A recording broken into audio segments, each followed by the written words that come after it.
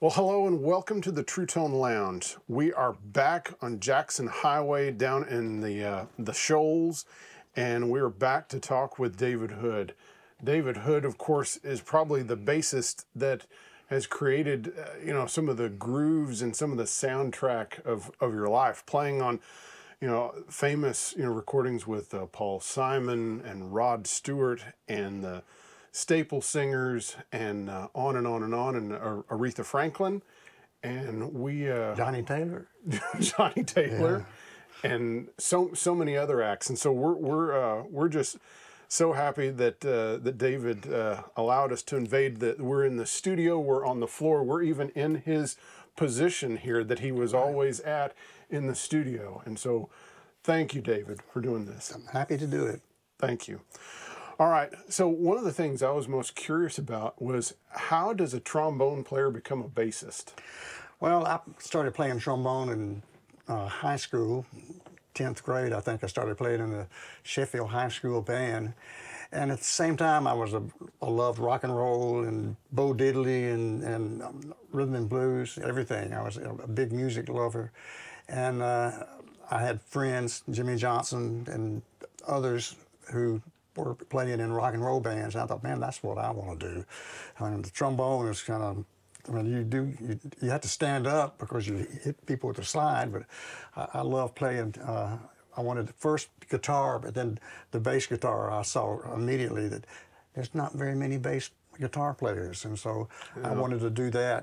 And I had, the first one I ever saw belonged to a guy named Edsel Reichard. And he played with Holly Stickson and the Keynotes, probably the first rock band in town, way back when. And I used to go up and stand in, I was one of those guys that stood in front of the band and watched. And I was watching Edsel, I thought, I can do that. And so I bought a bass, I bought a Fender jazz bass in 1961, and it was probably the first one in town, because before that everybody was playing P basses. And I picked it up pretty quickly. I bought the bass, I guess, when I was 18, and by age 22 or 23, I played on some hit records. And it's just, I was very fortunate to be working with my partners, Roger Hawkins, Jimmy Johnson, first Spooner, who I worked with yesterday, Spooner Oldham, and then later Barry Beckett, and a number of great guitar players. And we were fortunate to cut some great records with a lot of great artists. It's just I was at the right place at the right time. Yeah. And I think probably the key to what I do is I keep it simple, because I learned early on that what the bass does on records is not a very complicated thing. You have to keep it simple so that people know what you're doing, and so that's what I do. Yeah. I never was a live player that much. First band was the Mystics. We played about 4 years, and then all my buddies in the band started graduating from college. And I thought, well, I don't want to get a job. Though I had a job, I was working at a tire store with my father. But yeah. I started playing a lot in 1966 was my first union scale recording session with Percy Sledge and Warm and Tender Love, and it was a gold record. And so when your first record is a gold record, then people start calling, and so you have to learn how to play pretty quickly, and I did. And the rest is history. Yes. So were the first sessions that you played on bass or on trombone? Bass. Okay. Bass was my first recording session. I later played on, Aretha was recording at Fame, right. And so I played trombone on that. I already knew how to play the trombone more or less, and they didn't have enough you know, they probably didn't know another trombone player. Right. And so I was fortunate to get to play on that, and it was a gold record. Yeah. And it's just, when you're more successful than you ever thought about, right off the bat, you have to learn quickly to live up to whatever you've done. Yeah. And of course, it's been written about a lot that Rick, you know, kind of double and triple booked musicians, so that he had, if someone wasn't performing, he'd just throw them out the door and he'd bring the next guy in They line. didn't go out the door, but he had a couch at the back of the studio, and you'd sit there. I'd sit there with Tommy Cogbill, I'd sit there with Jerry Jamont, I'd sit there with Junior Lowe, whoever the other players were, and you'd sit, and Rick, somebody else, you know, and I think Rick really didn't. Rick was a bass player himself and a pretty good musician. He was a fiddler, but he didn't really know what to tell people to do, so he just tried different people doing stuff. Okay. I had someone that played on a number of sessions there, you know, here and in Memphis and in Nashville, who said that Rick he said that Rick made some amazing records, but sometimes he would have so many takes of the same song over and over again that it would just wear him out, and he enjoyed the finished product, but working for Rick was a little rough. Yeah, I think Rick was unsure of himself. He was like I said, he was a musician before he ever got into recording, but recording was still pretty new then, and or making records around here, and I think he would try different musicians, see who came up with the best idea. Rick had a great ear, and was really a good ear for songs, picking songs. Yeah. But Junior Lowe was the main bass player with what would become the Muscle Shoals rhythm section, but Junior was wanting to switch to guitar, and I was ready to go, and so I just slipped right in. Kind of going back to the Aretha session, of course, much has been made about the conflict, you know, the interaction between Ted White and Rick. Was there any vibe in the studio at the time all this was going down, that there was going to be? I don't think any of the musicians really knew what was going on. I think Rick was at that time was drinking. Ted was drinking. Yeah. There was probably some issues between Ted and Aretha, and you know, at that time nobody knew who Aretha was. She wasn't the star that she became. She was just another lady singer. Really good, though. I remember the first time we heard her, all of us, we thought, wow. And it was because she was an accomplished gospel singer. I think started probably at age 13 with her family, and played piano as well. And so when we heard her sing and playing the piano at the same time, we were all just awestruck. Yeah. That was one thing that Jimmy mentioned in talking about Aretha, was how important her piano playing was on the sessions. I really think it was key, because before that she had never really had that much success as an artist. But when I think it was Jerry Wexler that said play and sing at the same time, and it's something she'd been doing forever in her gospel life. But Wexler said, sit down and play piano and sing, and that was really the key, because her phrasing, vocally and piano, all work together. Who are some of your influences as far as, I mean, again, it's just such an amazing story to all of a sudden be you're a recorded bass player. But who are some of the guys that you were listening to? Who were the guys that you were copying? Yeah, there weren't really that many people playing. I mean, the bass was still a pretty new instrument, electric bass. Right. Like I said, this fellow that played with Hollis Dixon, he had the same line for every song. It was doo doo doo doo doo doo doo. I don't care what song, he played the same thing.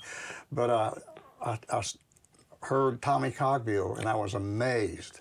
I mean, I thought, wow, how can anybody be that good? And bass was a second instrument to Tommy. He was a guitar player. Right. Doug Dunn is somebody I listened to and later became friends with. Of course, James Jamerson. It's all the same people that everybody else calls. Paul McCartney, you know, the bass players in the rock bands I really liked, but it was the rhythm and blues players that I liked the best, I think. And luckily that was what we were doing mostly at first here. Yeah. Tommy Cogbill is not a name that's really known by a lot of bass players, unfortunately. Yeah, and that is really unfortunate because Yeah. you could get a Yeah. you could get a world of lessons from Tommy. How would you describe Tommy's playing, or like a handful of tunes that? Gosh, I don't really know. Yeah. But I mean, the first time I saw him play, I thought, gosh, I need to go find something else to do. Yeah. I guess it was at Fame, one of the sessions. Rick brought Chips Moman down to play guitar on some sessions, Yes. and Tommy was brought down as a guitar player, but switched over on bass in the middle of the session. I think it was a session that Junior Lowe was playing on, and he was having trouble getting a part, and they put Tommy on it, and he nailed it. Right. And Junior is a good player. Yeah. He was a good guitar player and a good bass player, and not many people have even known or talked about Junior, Right. but he was a good player, and he played on a lot of hit records. Yeah. Another player that's kind of been somewhat forgotten. And he's still living. He's still around. I saw him probably within the last 6 months, I guess. I think he plays guitar mostly now, but he was a good player. You mentioned Chips Moman, and Yes. Chips was another guy that people think of him mainly as a producer and maybe a songwriter, Yes. but he played a lot of key guitar parts on some of these records. He surely did, and that's why Rick was bringing Chips down. He needed an extra guitar player.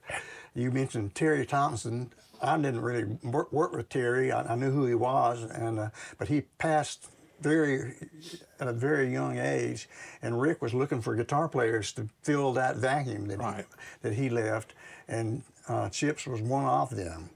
And I think Tommy Cogbill was going to be the guitar player with Chips, Yeah. but as soon as he started playing bass, forget the guitar. Yeah. Reggie Young, and he indicated that he was also brought down here some to play on He sessions. was. That's how I met Reggie, and Reggie and I became great friends over the years. Reggie, when he would take a vacation, he'd come here just to hang out with my wife and and his wife Jenny. Right. We enjoyed eating. Yes. I was down at there's the Marriott Hotel here in town that in the lounge has one of Reggie's guitars. One of his Telecasters is down there. And I haven't been in that bar in quite a while. When the pandemic hit, I quit going out, and I haven't really resumed my nightly adventures. Yeah. You also played on Reggie's one solo album that Yes. he did, and that he cut down here. Yes, we cut it at Alan Schulman, Mac McIntyre's house. Right. But Alan Schulman was the producer on it, and we cut it just not very far from here at Mac's house. And it was a really low-key session, I mean, there wasn't any kind of big recording session, but it was, I loved working with Reggie and Alan and Mac, all of them. Yeah. Because Mac's been a big supporter of the area, and he's kind of... He sure has. Yeah. Let's talk about some of the guitar players that you worked with, because it seemed like there was kind of like the core swampers that came in, and then it seemed like there was this kind of second guitar chair that was kind of always rotating It was rotating, around. yeah. The rhythm section was Jimmy on rhythm guitar, and Spooner at first on keys, and then later Barry, and Roger, of course, on everything, drums, and me. But we didn't have a full-time lead guitarist, and Eddie Hinton was the first one. We started working down here, and Marlon Green was our first engineer here at the studio, but he was also a really good guitar player. And who else did we say? Well, Eddie Hinton, who I worked with a lot, but through Eddie, I met Dwayne. Yeah. And we started doing sessions where it was Eddie and Dwayne, or Eddie and Jimmy, or Jimmy, Eddie, and Dwayne. It was a mixture of the three guitar players. Yeah. What was Eddie's specialty as a guitarist? Gosh, he could do it. He was just a great musician. He could sing, he could play, he could write songs. He could be easily the leader on the session as far as ideas, coming up with ideas. He was really good at that. I think that he picked up playing the slide guitar from seeing Dwayne pick it up and do it, because neither one of them had ever really played that much, but they learned quickly, I think. Yeah. And those sessions were over at Fame. That were, I guess, some of them were done over at Fame with with Quinn Ivey down at his studio, Percy Sledge and some of the other artists. So when you all banded together and came out here with the help of Jerry Wexler, so Junior Lowe, he decided not to go with you. He didn't want to come with us because he'd be leaving a sure thing over at Fame, and we were ready to make the change, and you know, luckily it worked out. Yeah.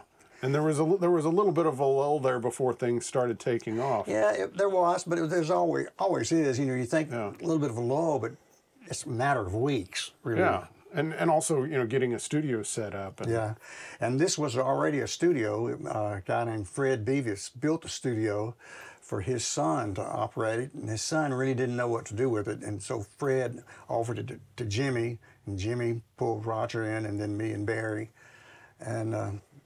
I remember coming down here and nailing burlap on the walls and stuff like that, and thinking, "Gosh, I hope we've made the right move." But we luckily, Jerry was in our corner, Jerry Wexler, and he brought Cher. I mean, I would never have thought our first artist would be Cher, but it was Cher and Boz Skaggs, who I didn't know from before. Boz came to Fame and checked us out, posing as a reporter for Rolling Stone magazine. He and Jan Winter came down here, Jan being the publisher of Rolling Stone, and he came and checked us out at Fame, and then later he shows up here, and I thought, well, I thought you were a writer. And he said, well, I am a writer, but I'm also a singer and songwriter. And that was a great album that he did. It wasn't a hit, but that first Boz Skaggs album, it was really great. And I guess probably the thing that everybody knows about it was the Dwayne Allman playing on whatever the song that was. I think, is it "Loan Me a Dime"? "Loan Me a Dime," yeah. A friend gave me a original pressing of that album for my birthday, and it's a great cut, great album. And at that time, I don't think Roger or I or anybody really knew that much about playing the blues. And that was probably the first time I ever played anything that was kind of blues oriented. And I was just faking it. And I think we probably all were. Yeah, because you would listen more to R&B, and that's what you would cut your teeth more in the R&B world. It seems like things somewhat shifted, you know, well, in the interview I did with Reggie Young, he felt like, and of course he was in Memphis, but he felt like when Martin Luther King Jr. was assassinated, that it kind of killed off R&B music for white musicians to play for a while. It did, and I guess that was the good thing about Jerry bringing Cher and Boz and some of the other artists we worked with. He could see the writing on the wall, so to speak. It was getting where the black artists were not wanting to be with white musicians. That changed, though. But at first, I think everybody was a little nervous. Yeah. I mean, having somebody like Martin Luther King be assassinated. Yeah. Then things did turn around, and you started doing, you know, more and more in R&B, and it kind of course, the Staples, that was such a huge, you know, record. And so how aware of you were of the Staples, of Mavis and the Staples? Not very much at all. I'd heard of them. Yeah. I mean, I knew they were a gospel family band. I knew their daddy was Daddy and Yvonne and Cleotha, Mavis's sisters. And their brother Purvis at one time had been with them, but he was no longer with them by the time they came down here. I think the first time I worked with Mavis, it was a thing that Mavis and maybe Johnny Taylor did together, a sort of a duets album, and I don't know if that's even around anymore. Yeah. But as soon as we heard Mavis, we thought, wow. Yeah. And it affected all of us. Eddie Hinton could do a perfect Mavis. I mean, he could sing like Mavis. I thought, wow.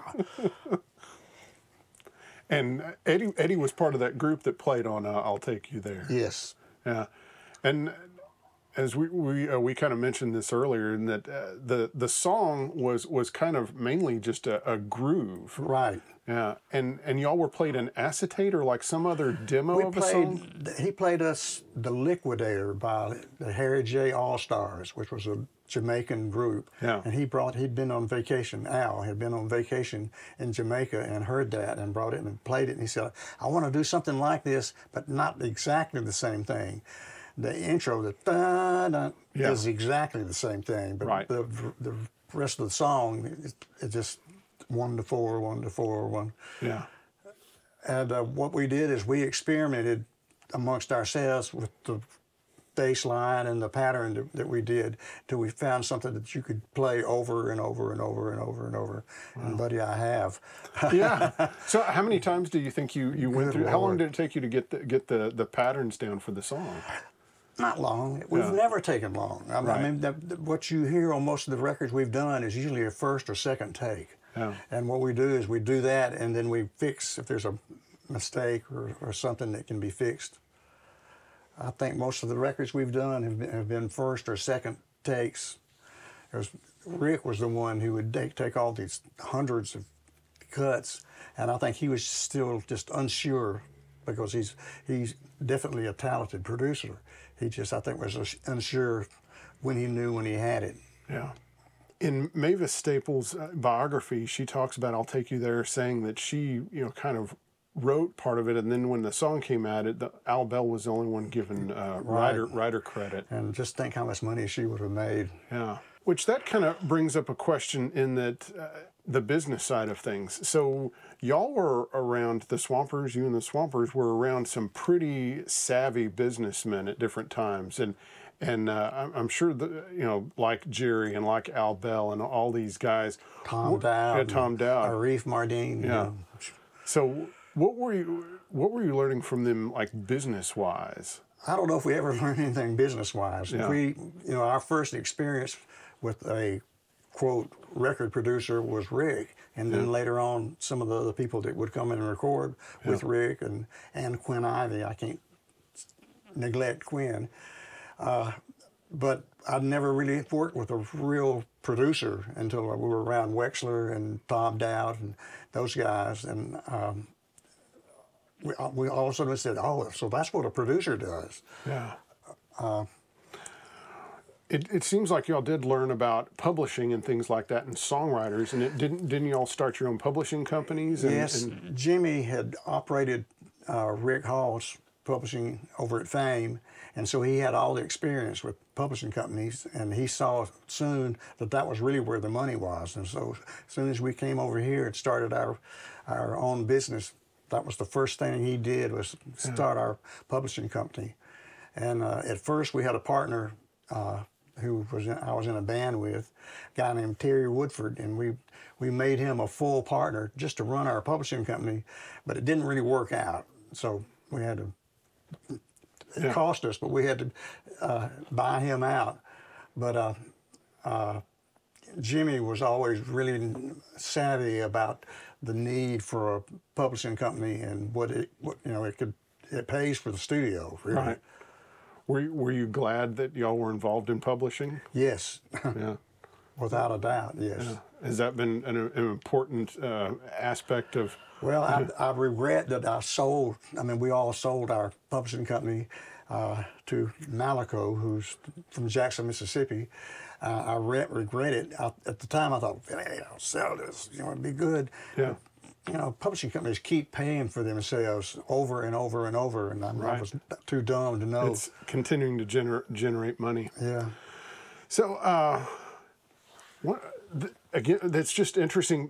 Being here in your spot and seeing this old Fender Bassman head and a blonde 212 cab.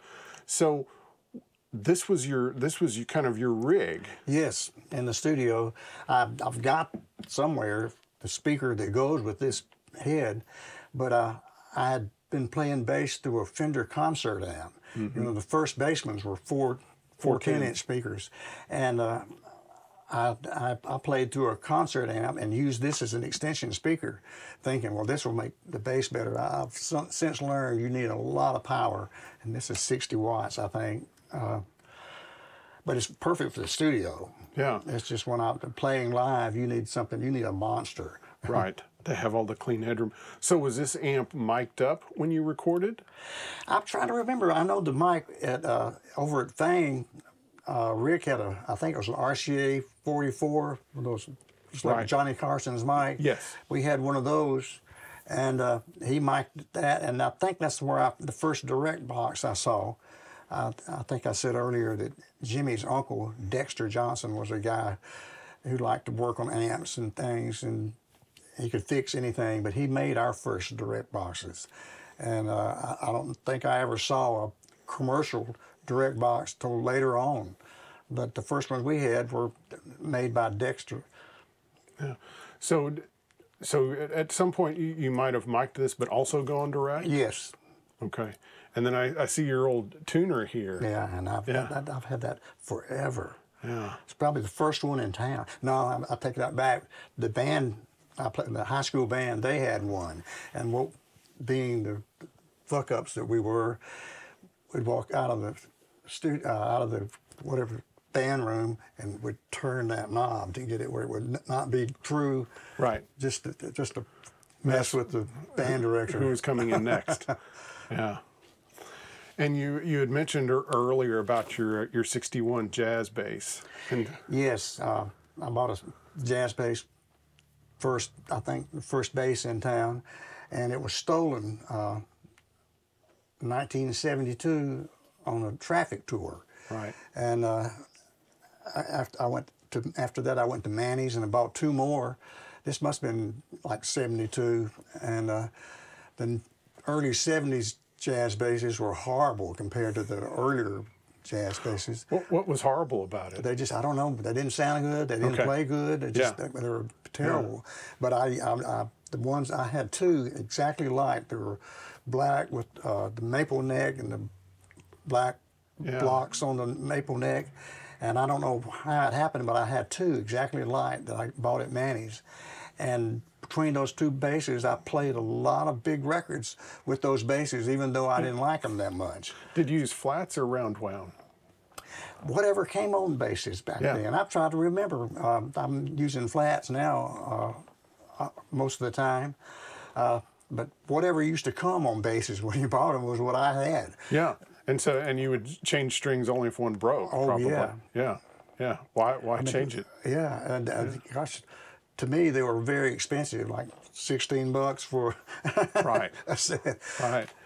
And you mentioned traffic, and so that was the first tour that you ever did. Yes. So what did you enjoy being on tour, or did it just make you realize that you had made the right decision in being a studio guy? I enjoyed it. I enjoyed traveling. I'd never traveled that much, and I enjoyed it. I enjoyed the people that you played for, and I enjoyed the group.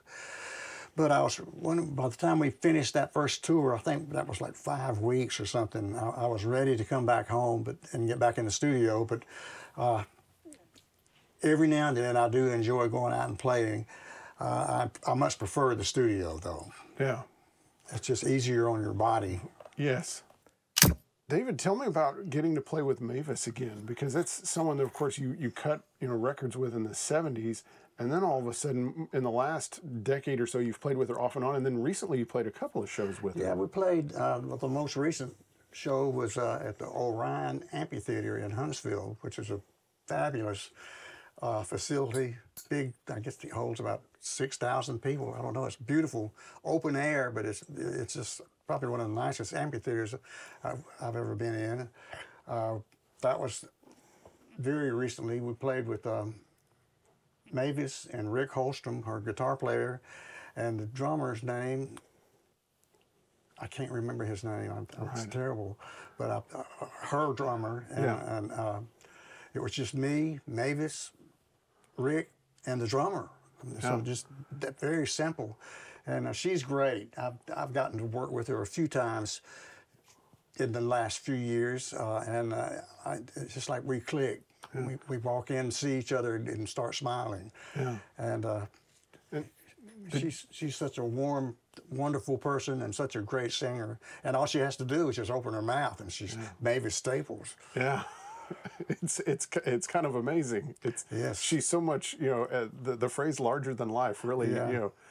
Did you play the whole show with them, or was it just sitting in? You know, I don't remember the whole show. I guess it wasn't like a concert. Yeah. It was like a few songs. Yeah, but Rick and I had talked on the phone, and he said, I think we played 6 songs, and 2 I didn't know at all, and then one of them was "I'll Take You There," and they dropped it a half step, and a half step is harder than 5 steps. I mean, it's just it's so weird. Just a half step, because your hand wants to go to the place where it always went. And "Respect Yourself." Yeah. I've forgotten what the other songs were, but that's like 5 or 6 songs. Yeah. And Rick is so good. I mean, he can cover any mistakes that you might make. He told me that there was really a conscious effort to kind of be a throwback to more of the sound of Pops, of him in the band and the smaller combo instead of the big sound. Yeah, and you know, when we worked with the Staples singers, Pops never played. Yeah. And that's the craziest thing, because in the studio you would say, well, play like Steve Cropper, or play like Chuck Berry, or play like Pop Staples. Yeah. I mean, he was one of the people that we would try to emulate, but he never played on any of our recording sessions. I don't know why. Yeah. I do know why. It was Al Bell's decision. He wanted to make it more modern than the traditional sound that Pops would get, because he's a traditional gospel player. But boy, we loved his playing. Yeah, a shrewd decision that paid off, but also it kind of robbed people of hearing Pops unless they listened to the older records. Yeah. Yeah. But he had a definite influence on the group with his vocals and stuff. I think Al he thought it was old school for Pops to play, but I disagree with him on that. Right. Your son Patterson and the Drive-By Truckers, you've played with them off and on some too, also. I have, and I enjoy it. They're loud. They're probably one of the loudest bands I've ever played with, and having worked in the studio so much, we have a way we learn songs and work them out and everything. Rock and roll bands don't do that. They just bash it out till they get it. And we've always worked things out with chord charts and things like that, and got it, in our heads. And really would work them out pretty good. It don't take us long, but we would have them worked out. And rock and roll bands, they just bash until they come up with something. And I get a little impatient with that, but I have fun working with my son. Yeah. Yes, and as far it seemed like you would cut stuff at lower volumes. You're not, and even when you played live, you probably wouldn't want to play at deafening volume. Yeah, I mean, you don't want anything louder than some drums or Wurlitz or piano, and those are the best sounds in the studio. When you crank things up too much in the studio, it's just not really good. Yeah. It's a sign of an amateur when people overplay in the studio. Who taught you to not overplay? Well, I learned working with Rick Hall and Quinn Ivey were the first people I worked with. They were producers, but I don't know, there was just a tradition of session players before I came along. Junior Lowe and just in the studio you don't play as loud, or you don't need to. It makes everything distort. I remember when Dwayne Allman first came to fame. He came in with the Fender twin amps, 2 12-inch speakers, and would turn it up to 13 or something, and you can't do that. Yeah. I mean, the amps that I see guys use now are these little bitty champs or small 8 to 10-inch speakers. You just don't have to be that loud, and you can make it sound like it's loud with a small amp. Yeah. course, you know, all these sessions with like Paul Simon, I think it was funny in that I think in one of the interviews you said that you know, Paul Simon enjoyed working with you until he found out that y'all couldn't read music. I don't know. I don't remember saying that. Okay. I think he knew that we couldn't read music. Yeah. I don't know if some of the other people he worked with read music that much. Right. He liked the idea that we would work it out in the studio, Yeah. and you don't really, when you're doing it like that, you don't really have to read anything. You're Right. making up your parts. Yeah, you're learning what he's played for you as kind of a live demo. Yeah, we would learn it together, and I would, working with Paul, for instance, I'd listen to his hand, his right and left hands, what he was doing on the guitar, and base my parts on that, and try not to conflict with what he's doing, because that's a big part of Paul Simon is his guitar playing. And like I said, Dwayne would come in and turn up, and just Rick Hall would have a fit and try to get him turned down. I think Dwayne soon learned that you know, he didn't really have a very long career as a studio musician, but he didn't have to, because he was the Allman Right. Brothers. Right. He found out that wasn't what he wanted to Right. be. He thought it was. Yeah. Yeah, I think so. He came to Muscle Shoals. He'd been out in California working with his brother, and they saw that they weren't really doing very good out there, and so Dwayne was coming back and came through Muscle Shoals because he knew Eddie Hinton was here, and he thought, well, I'll see if I can't make it as a studio player. And Dwayne was a great player. He just wasn't cut out to do the studio thing. He didn't want to do a 3-hour session. He wanted to come in and cut it, then go eat or something. Yeah. The bass solo on "I'll Take You There." How did that come about? You know. Just, you know, it's, what is it, 8 bars? It's Yeah. real short. It's just, it was what fit in that area. And I don't really know. I think we just worked it out in Yeah. the studio. I mean, nobody said, hey, do this or do that. We experimented. We hit on something that was the right length of time. Yeah. We always have worked within the limits of like a 3-minute record. And Yeah. until I started working with Traffic, I never thought anybody would play longer than 3 minutes. Yeah.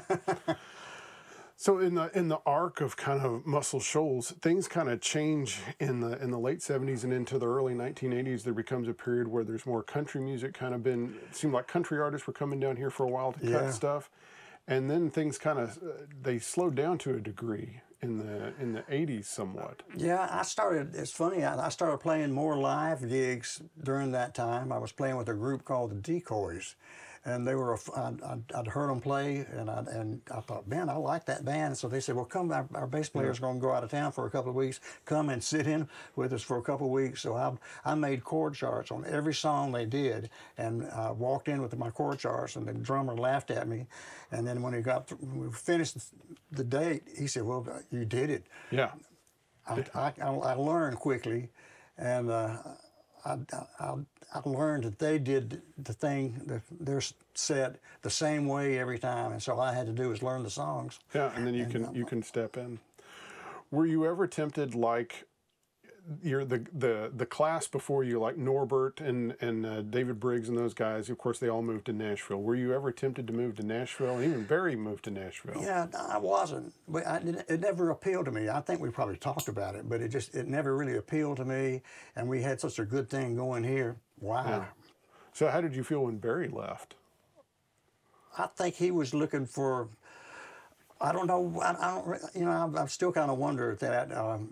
By the time he left, we were working with Clayton Ivey and Randy McCormick and some other keyboard players, and I think Barry was wanting to move into production. Mm-hmm. He had been co-producing albums with Jerry Wexler, and I think he was wanting to start a career as a producer. And he didn't say anything to us, but when he moved to Nashville, he kind of wanted to disassociate himself from the Muscle Shoals rhythm section. Wow. And at first, it kind of hurt my feelings a little bit, but Right. I thought, well, we're doing fine without him. Yeah. And he was wanting to be a producer, really. I think that was his ultimate goal, was to produce records and not just to be the keyboard player. Yeah. Wow, that's interesting. Yeah, because Barry was such a one of the guys. So, Yeah. Yeah. I think he got tired of being one of the guys. Yeah. And, you know, before Barry, it was Spooner, and Spooner's still around. And like I said, Clayton Ivey and Randy McCormick. There's been several really good keyboard players. We've always needed a great, strong keyboard player, just like we've always needed lead guitar players. Yeah.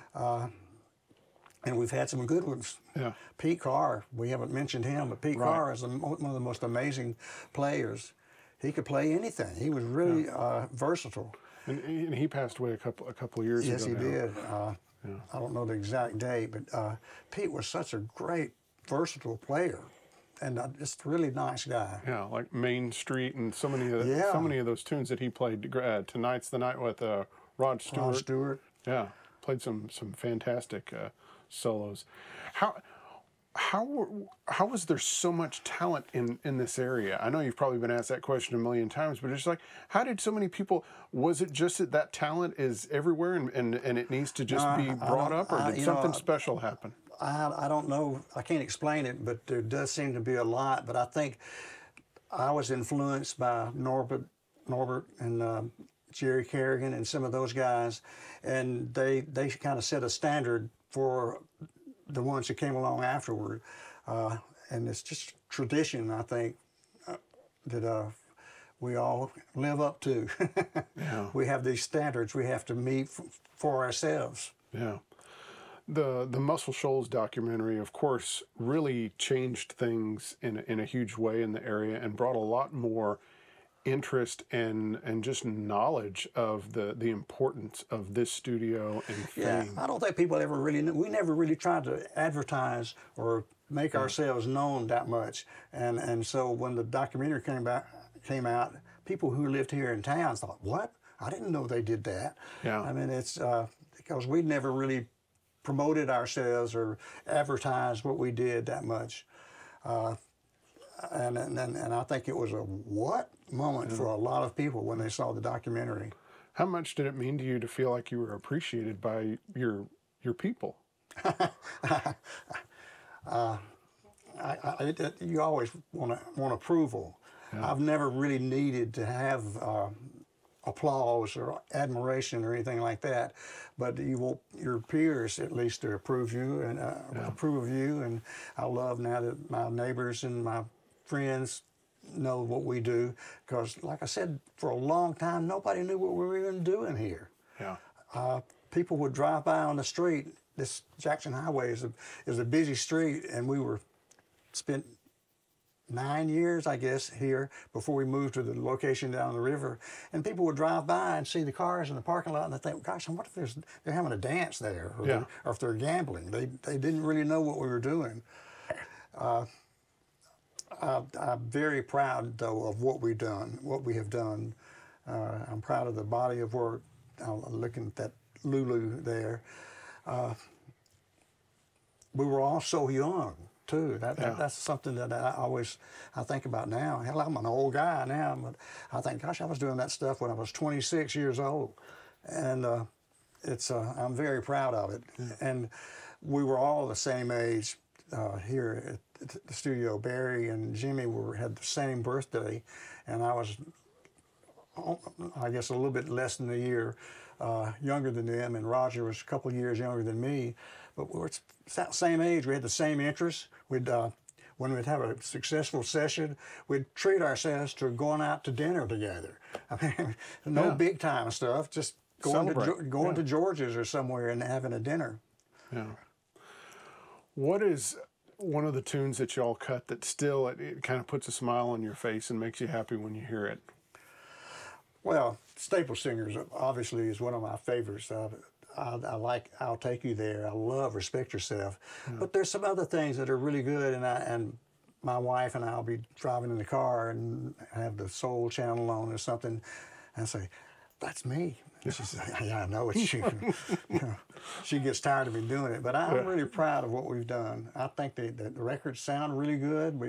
We took a lot of pride in our playing, but also the sound here at the studio. Yes. Jimmy was a sound engineer as well as a guitar player, and we took a lot of pride in all that, and I'm very proud of it to this day. Yeah. Well, David, I'm so honored. Thank you for letting us interview. Thank you for sitting down. Thank you for letting us into the studio. It was a real honor and a pleasure. All right. Thank you. Well, you're welcome. My pleasure. Yes.